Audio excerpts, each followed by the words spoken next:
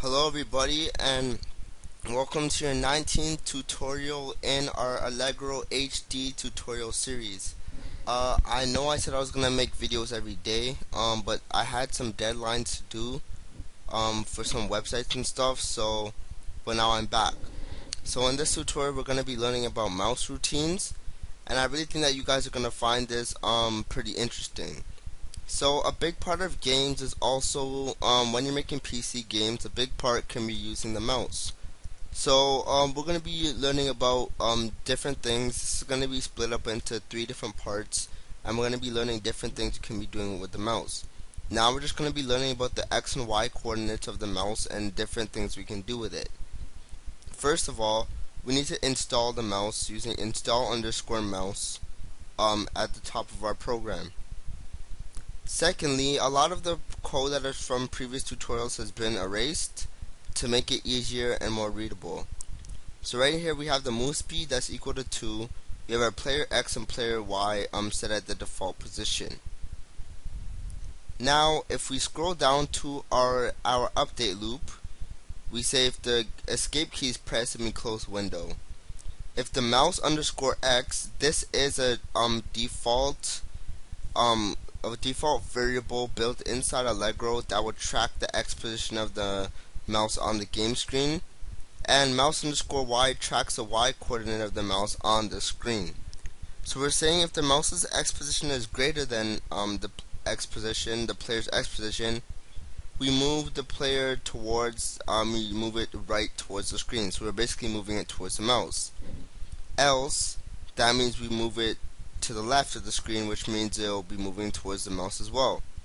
If mouse Y is greater than player Y, then we add player Y plus equals move speed, which will move it down towards the screen. So if the the mouse Y is lower than the player Y, then it will move down towards player Y. And if the mouse Y is higher than the player Y coordinate, then it will move up towards the screen. And as for drawing, we're going to be drawing a circle.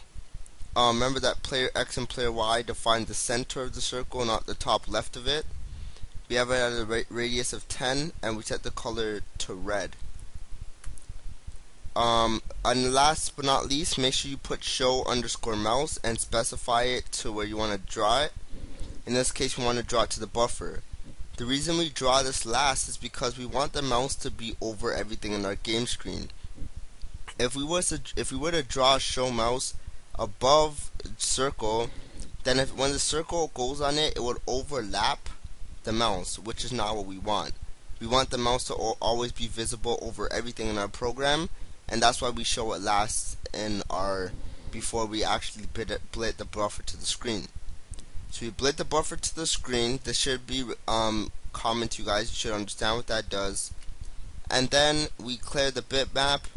That's it. We destroy the bitmap after when the player closes the window, exit Allegro, return 0, and end of main. And let's run this program to see what happens. So wherever you move it, the circle will move towards the mouse. And in the middle, it might shake a bit because the value might be a bit uneven since the move speed is equal to 2. So if you don't want to shake, then it would be better if you set the move speed to 1 or something like that. But that is it for this tutorial. Hope you enjoyed it and look forward to the next tutorial. So thanks for watching, and bye.